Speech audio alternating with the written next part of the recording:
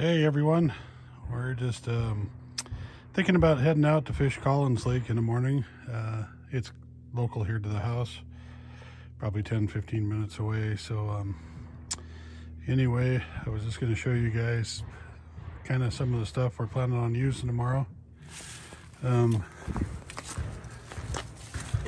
got all three sizes of Black Widow gyro flatfish.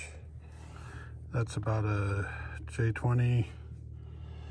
That one's more the size of a K13. Then we got the little smaller size. And then I got a couple of our wigglers. I think that one's going to be the ticket right there. But in case none of that works, being that I prefer to chase bigger fish, I got some K14 quick fish I'm going to throw in just in case. Try them. And the wind's finally quit blowing up here, and well, my boat is clear full of pine needles. So I don't know. I need to figure out something better than just leaving it outside. See you guys later.